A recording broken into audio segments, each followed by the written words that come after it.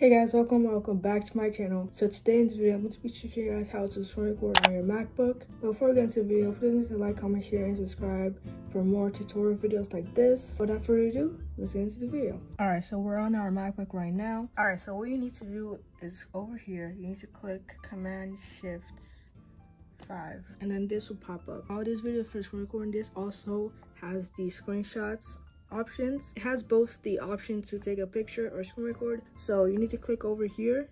You can either choose if you want to record your entire screen or a selected portion. So it will have this like crop. You can crop what you want to record. Let's say you can crop like this, for example, but let's just crop the entire screen for today's video. You also have options to change what you want it to save, the timer, microphone. Also, just a quick tip, if you want your screen recording to have audio, like if you're playing a video and you want to screen record that video, it won't have audio unless you turn on this, the MacBook Air microphone, or just microphone. Click this and make sure it's checked to make sure that your screen recording has audio. Once you click the options you want, then click record. So it's recording right now, but then once you're done recording, you click right here. This is the stop screen recording, and then it will save right here, so you guys can see the video I recorded. You can see me moving it, and then when you're done reviewing the footage, you can click where you want to share it to.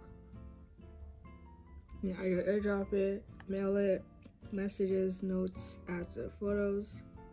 Me personally, I'm gonna add to photos. So now it's in my photos. But yeah, so this is my photos. I save to my photos, and I can just airdrop it. What I like to do is just airdrop it from my Mac to my phone. And just for screenshot, you just need to click this. You don't want to capture the entire screen, or do you capture the selected window? It will capture the window you're already on. So we're just gonna click capture entire screen, and then you click, and then boom. That's it. Another quick easy way to take a screenshot is just clicking Shift Command 3, and then it will just take a screenshot. And yeah, that's how you screen record on your MacBook. There's also options to screenshots as well, so you have both the screenshot and screen record option on that little bar, so it kind of just like kills two birds in one stone.